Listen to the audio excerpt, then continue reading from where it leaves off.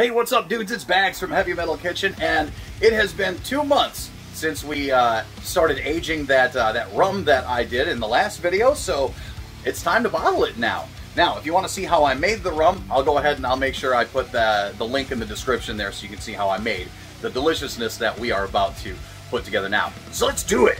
So here we've got our cask. Hello, old friend. Next to it, I've got a couple of strainers and a funnel, and of course the bottle that we're going to be putting this bad boy in.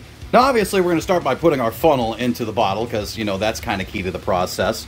Then I'm going to take not one but 2 strainers. I'm going to put one on top of there just like that, and I'll throw the other one in there so that it actually has to strain through twice. Now the reason you want to strain it is because obviously it's been sitting in a wood barrel for a couple of months, and there's nothing protecting that. It's straight up wood, and you can get little bitty chunks of wood in there, and you obviously don't want that in your rum.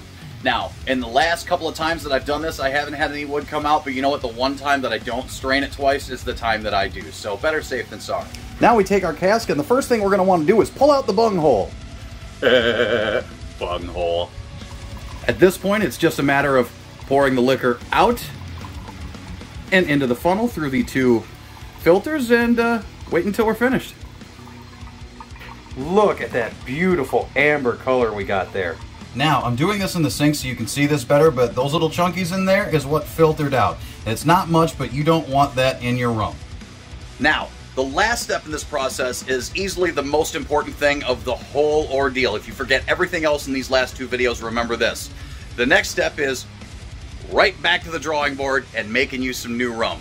Because you cannot, and I cannot stress this enough, you cannot let this barrel dry out, okay? Because you let it dry out, bad things happen. So as soon as you're done with a barrel, either go right into another batch, or if you're not ready for one, put some water in it. You cannot let it dry out, okay? From there on, enjoy the rum, dudes.